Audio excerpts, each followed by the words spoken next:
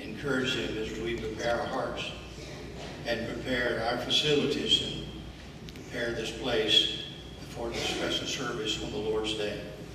So, Lord, please help us and guide us, make this to be a special, special time.